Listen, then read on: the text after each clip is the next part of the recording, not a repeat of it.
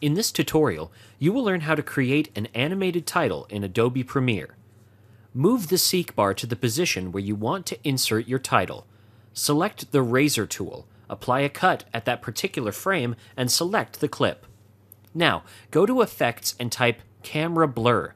Drag the Camera Blur filter in the Blur and Sharpen folder and apply it on the selected clip.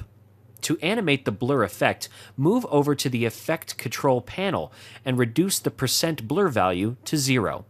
Now click on the Toggle Animation option right before the % blur option to set the point from where the effect should start. Drag the seek bar forward in the timeline and increase the value from 0 to 25. You can also see the anchor points for the animated sequence. Once done, move the seek bar to the beginning of the clip and proceed for the title. For the text, go to the title menu above, move over New Title, and select the Default Still option. Name your title and move forward. As the title editor window appears, click on the Type Tool button on the left and type your text. Now select the text and move the cursor towards the right side of the window in order to select the fonts. For example, in this case we have selected Verdana for the font and kept the font style bold. Now close the window, move to the Media Library window.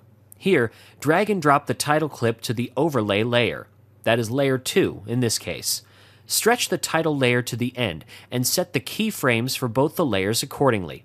To do this, just move the keyframes, appearing within the layers, downwards. This would give your title video a fade in and fade out effect.